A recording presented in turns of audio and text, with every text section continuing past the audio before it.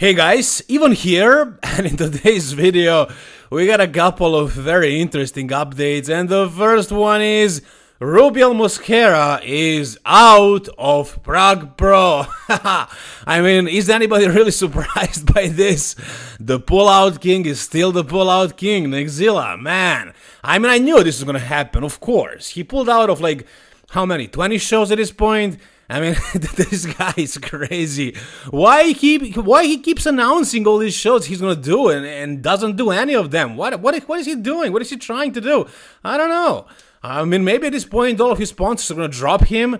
I mean, I saw this physique update from him yesterday, and here he definitely didn't look like he's 3 weeks out. By the way, this girl in the middle right here is from Macedonia over here. I know her personally, we competed at many shows together. She's basically the star of wellness over here in European IFBB, and she decided to switch to NPC, I believe, or IFBB Pro League if she wins her pro card. And she's sponsored, I believe, by Java Labs and coached by Chris Cormier. So here she is with these two guys right here. Her name is Mary Akievska. You can find her on IG. But the comments on this post are hilarious. You can think what people are saying. Anyways, as far as Rubiel right here, again, not in shape. Look at his quads. No separation.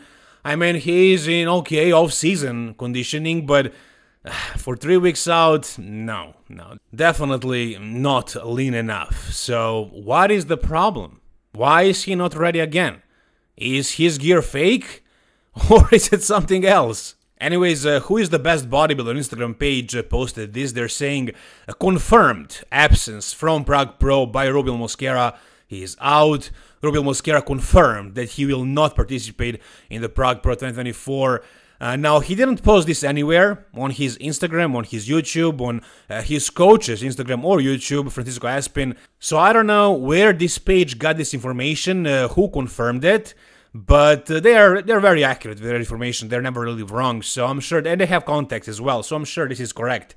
And of course, like judging by his look at 3 weeks out, of course, he's not going to be doing the show, and, you know, versus Martin Fitzwater, he would not even win. But it would be, you know, a good comparison. It would be a good show if he was there, but he decided to pull out again. The last 2 shows he pulled out of were Italy and UK.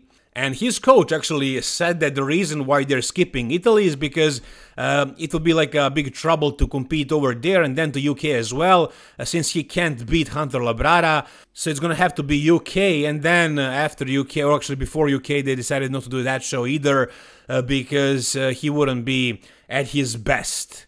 And then they said that there is enough time until Prague Pro, he can get in shape for that show. That's where he turned pro. His sponsor is EVLS, which is, you know, organizing that show, EVLS Prague Pro. Yeah, we were waiting to see what he's gonna look like, how his prep is gonna go. But like in all of his physique updates and videos of training and everything, he looked like he was deep into his off-season. And now after seeing this post, it became very clear to me that there is no chance of Rubiel doing the Prague Pro. And I wonder, what was his thought process? When did he decide that he's not going to do the show? And what the hell is the reason? Is it just him being lazy and not willing to do the work? Even though he's under a contract, even though he announced it publicly, I don't know what is the reason, but in this case, I don't think it's the coach's fault, like with Nick Walker, in my opinion. You guys think that also it's Nick Walker's fault for him not doing the Mr. Olympia, but I think that's Matt Jansen's fault because he made an announcement, public announcement, that he's retiring from coaching because he wasn't focused on his athletes. So that's a good excuse for Nick. I really don't blame Nick, but in this case, I'm pretty sure it's just Nexzilla, who is simply not willing to do the work, to get shredded, to get lean. He's probably too comfortable, you know, having a bunch of sponsors, doing well without competing. But man, like, he lost all the integrity in the world. I don't know if he's ever gonna be taken seriously by fans, by show promoters, by IFBB. I mean, this guy is a joke, basically, at this point.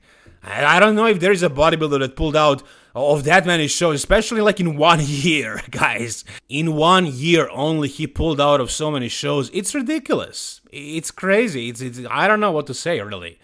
Again, I was definitely not surprised when I saw this. I'm sure you weren't either.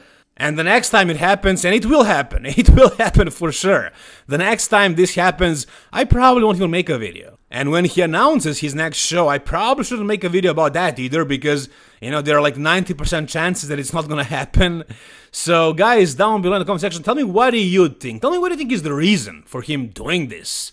Not just for why he's not ready for this show, but like, why is he doing this? Why is he announcing a bunch of shows and not doing any one of them? Is his goal to become the person that pulled out of the most shows in the history of bodybuilding? I mean, he's probably gonna go down as the greatest in that regard. So guys, once again, tell me down below, what do you think? Alright, next up, we got a physique update from Rafel Brandao at 2 weeks out of Romania Pro. Romania Pro is actually on November 9th, and here you can see what he looks like, and I'm thinking it looks like he is getting in better shape, in better conditioning. And here he says he's had 4 low-carb days.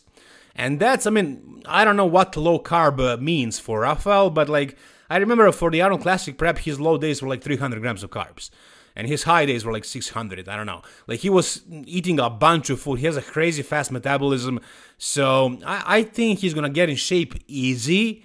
And I think he should get in better conditioning for this show. Now, he's not gonna be facing any mass monsters. As far as I know, as of right now, the only competition he's gonna have is Horse MD, maybe Chris Bumstead. That's most likely not gonna happen, but like, there is a slight possibility. And I'm not saying that to I don't know, do a clickbait. I didn't mention it in my video, in my thumbnail or my title.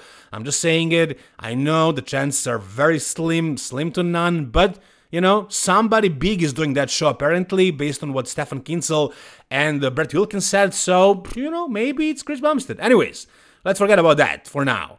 Rafel Brandao. I think this is probably going to be a pretty easy qualification for him for the next year's Mr. Olympia. But I actually forgot one guy he's going to have at that show, and that's Akim Williams.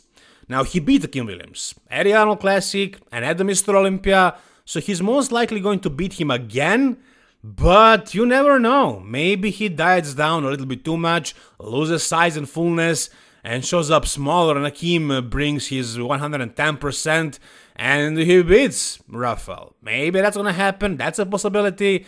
As far as Rafel losing against the Horse MD, I don't see that happening. No, not really. But like, could Chris Bumstead beat Rafel Brandao? I think he absolutely could. I mean, I don't think there is that big of a difference in size. I know some of you guys think there is a huge gap, but I don't see it, to be honest. Maybe he has bigger arms, maybe bigger back, but like from the front, size of the legs, chest, lats, I don't think the difference is huge. Yeah, sure, he's bigger, but like, imagine Chris Bumstead like peaking for the show and after doing those, 4 weeks of rebound after the Mr. Olympia. Maybe he's gonna come a little bit closer, and with Chris's details and basically a perfect structure, I can see him beating Rafel and winning Romania Pro. Again, it's not gonna happen most likely, but I'm just speculating what would happen if that went down. Anyways, I think Rafel is the favorite to win this show. Let's take a look at Horse MD because he posted something as well. What can we expect from this guy? I mean, last year at Romania Pro, he was actually amazing. He was in really good condition, and you know, he was big, especially lower body. Back was bad, but like arms are pretty big, chest is solid. His waist, it was actually much smaller before when he was like still trying for classic physique when he was smaller, but now that he got bigger, you know, the waist also got a little bit blockier, but still, it's not a big waist. If his upper body grew a little bit more, especially like the lats, his waist would also look a lot smaller because he has massive legs. But, you know, he has aesthetics, for sure. He has massive quads, bigger than Rafel's, I think. Now, as far as conditioning, again, I don't know what to expect because, yes, at Romania Pro, he was in shape, but then at the Arnold Classic, he failed miserably. He was, like, 6 weeks out, 8 weeks out. So, at this point, at 2 weeks out, do I think he's already shredded? No, it doesn't really look like that. His separation needs to get much deeper. I would like to see thinner skin, more details, more conditioning, but you know, there is a good possibility that he's going to be on, You know, maybe not super peeled, but in presentable shape. Unlike Arnold Classic, where he looked embarrassingly soft. So I think this could be an okay version of Horse MD. Do I think he's going to be shredded? No. Do I see him beating Akim or Rafel or Chris Bumstead if he shows up? No. No, I don't see him winning that show. So, unlucky, you know, Rafel is doing that show, so he's going to win the qualification for the Mr. Olympia. After that, we got Prague Pro, and that's going to be won by Martin Fitzwater. I don't know what other pro shows are left after that. I think maybe Japan or Egypt. I'm not sure, to be honest. But, yeah, it doesn't look very promising for Horse MD as far as qualifying for the next year's Mr. Olympia. But you guys tell me down below, what do you think? What do you think about Rafel's shape, and what do you think about the Pullout King, Nickzilla? Tell me down below in the comment section, guys. Like this video if you enjoyed it. Subscribe to this channel if you want to see more bodybuilding content like this. And thank you guys so much for watching. See you soon. All the best, and bye-bye.